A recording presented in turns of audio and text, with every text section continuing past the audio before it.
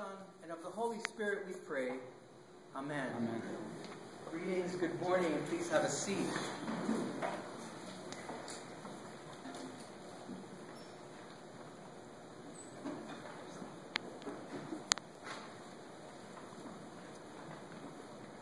There are intertwining themes going on today in the epistle and gospel.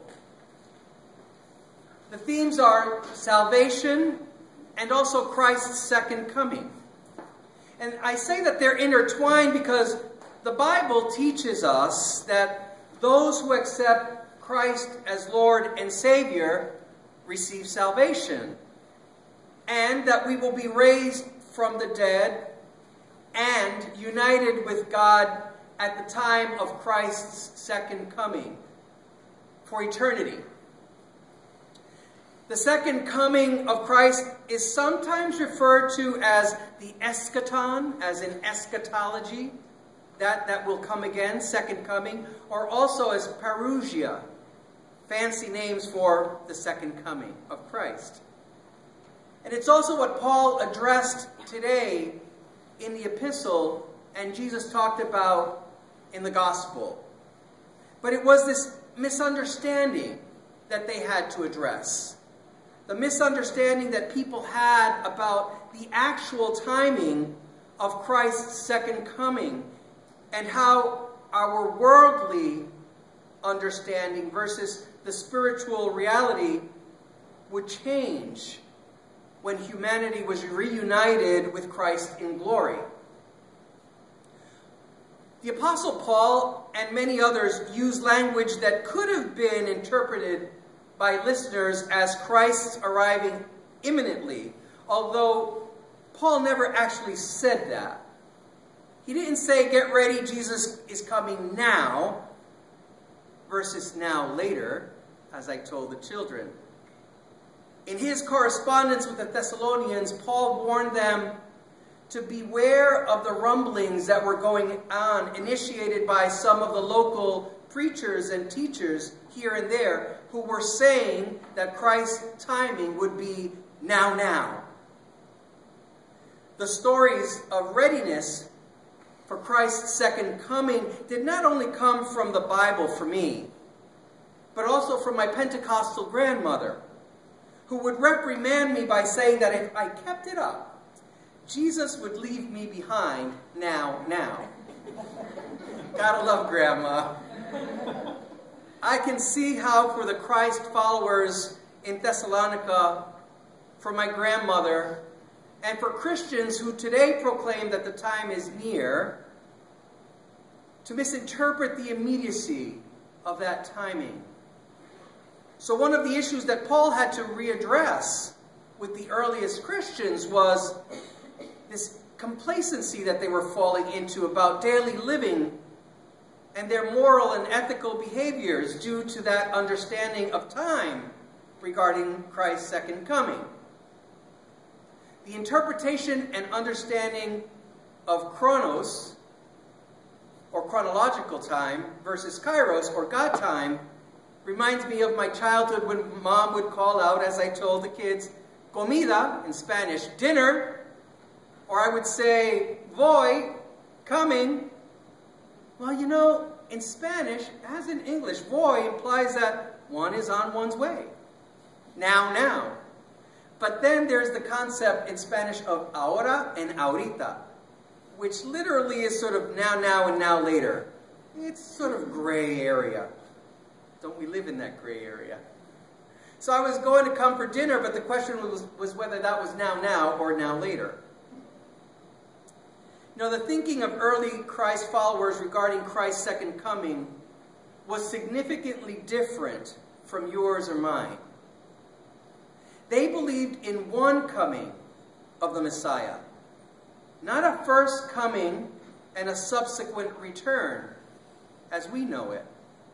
One of Paul's daunting tasks, which as we know today was successfully achieved, was to teach early Christians to understand that the death and resurrection of Christ was a way for human sin to be redeemed through an initial rite of cleansing. We call that baptism.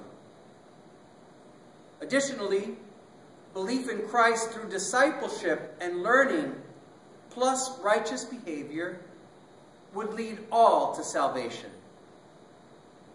Paul was big into righteous behavior, as has been discussed by those who are attending the adult beer and Bible study. But for Paul, those ingredients were imperative for reunification with Christ in glory eternal. That moral and ethical teaching was hard, fast, was burned into his heart. Probably because the first time in his ministry, he wasn't so clear about that. So why was the second coming easy for the new Christ followers to accept? Because they did accept it. The concept of eschatology, that second coming, was not foreign to Jews in general, is not foreign to Jews today. On the contrary, they believe in the coming of a Messiah and in an afterlife in glory, as long as they remain accountable to the Lord as righteous, faithful, and law-abiding people. No different than our understanding. But while Jesus was still alive, his own disciples were confused about the first and second coming issues. Those separate events were not very clear yet.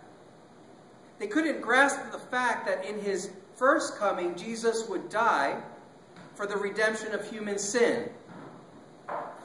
Even after Jesus' resurrection, during those 40 days with him, the apostles still did not completely understand that Jesus was to establish his kingdom at the next coming.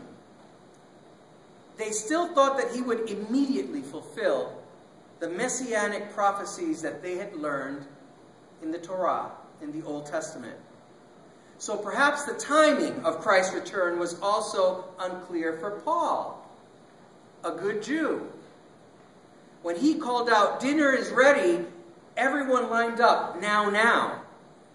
So he had to clarify in his subsequent letters the distinction of Kairos time, God time, and urge them to continue living upright lives so that they could be reunited with Christ. I could see how the people questioned how their behavior, the next day, the next week, or even the next month would preclude them from earning a place in heaven if Jesus was coming soon. What's the issue? He's about to come. What could I do between now and next month that's going to keep me from being chosen? And Paul said, and perhaps confused folks with this too, Jesus will come like a thief in the night. Is that now, or now later? He also told them what to expect before Christ's coming when he said, "Watch for the lawless one to be revealed." The lawless one. In other words, the power of evil has to show its ugly head in the world before Christ will come again. Well, that's a little vague. Given the world that we live in, wouldn't you say that Paul's statement about the evil one showing its ugly head would leave you wondering why Christ hasn't already shown up? I mean, let's just use a few examples. You have the Crusades, and there's a lot of stuff that happened before that. Let's go with the Crusades: slavery, concentration camps, apartheid, Rwanda, the Twin Towers. A few examples of the evil one showing its ugly head in the world. And where's Jesus? As I said earlier, the evil one showing its ugly head could be a pretty vague indicator. How would you know to distinguish today the revelation of evil given the evil that has already happened in the world? You would think that after so much human disaster that Jesus would have already arrived. But no, we're still here. Not yet. Now, later. The Sadducees in today's reading from Luke asked Jesus a next life or eschatological question which they didn't really believe in, from their perspective of life events versus spiritual realm realities. And that life event had to do with marriage. They asked a legitimate question that sounds to me like a riddle, which came from their understanding of the law and the Torah. When the husband of a woman died, his brother was to marry her, hopefully procreate. But what if she married the brother and he died, and the next one died? There were 7 of them. They all died, no children. In the second coming, whose wife would she be? That's the riddle part. Jesus' response was an explanation of human events versus spiritual events in glory. So that in the next life, the concept of being married to anyone, or being the daughter or the son of anyone, changes. Because we are all children of God, as the British would say, full stop. I wonder whether you talk with anyone or give some thought about the end of time in your daily lives. It's not a common conversation to have. Boy, if you do that in the next Beer and Bible, it'd be interesting to hear what people have to say. I'm not referring to the time of your death, though.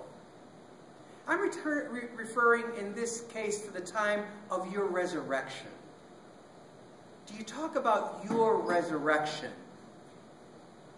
What do you believe happens after death? And what informs that belief? Are we all going to be lined up, also known as the rapture? Most Anglicans do not believe in a select few chosen for salvation. And I say most Anglicans, I want to cover myself here. Some might.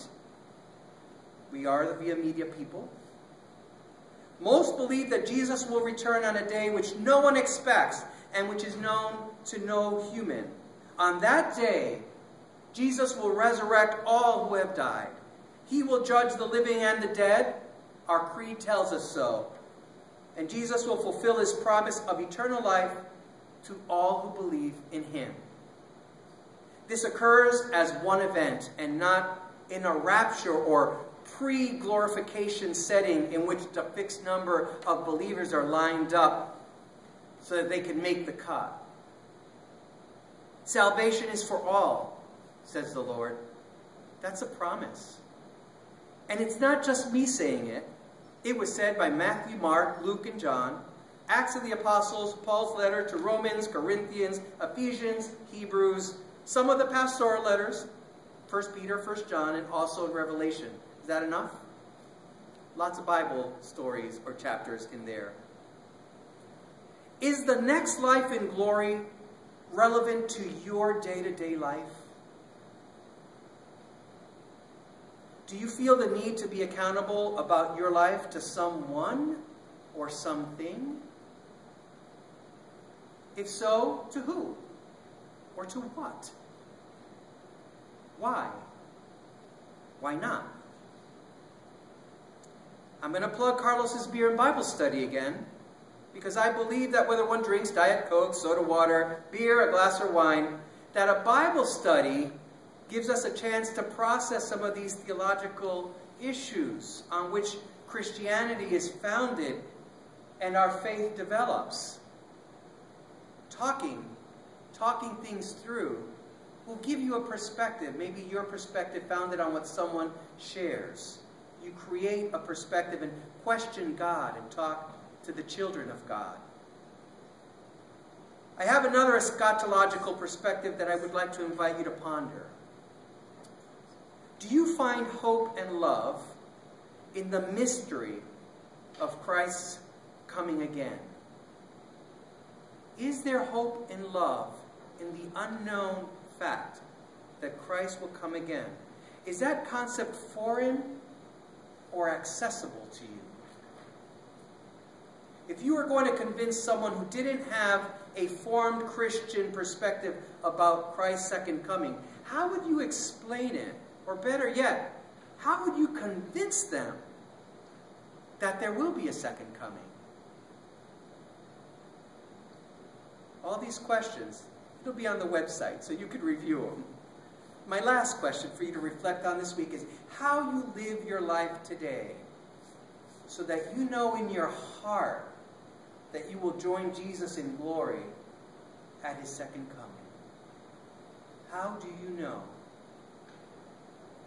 How do you live your life today so that you know in your heart that you will join Jesus in glory at his second coming? Lots of questions. Amen.